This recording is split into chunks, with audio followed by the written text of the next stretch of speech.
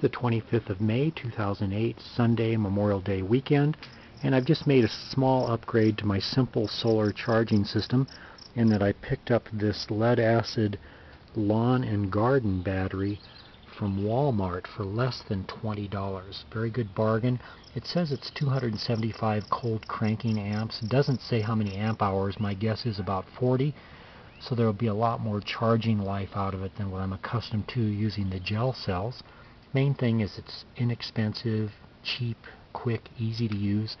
On top I have a 100 amp fuse left over from my more professional solar array just to help protect the system a little bit. And then lately I've been using Anderson power pole connectors, which I think are just great, and they're growing in popularity. And again, I don't own any stock or anything in Anderson. I just think these are quick, easy to use connectors, and I recommend them. And I have them all over my system to kind of get rid of all the alligator clips and that sort of thing.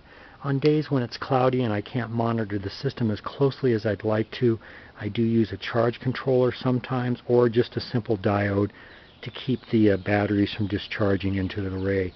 The main thing is things are still very simple. I get a lot of use out of this for my amateur low power radio station, QRP as it were.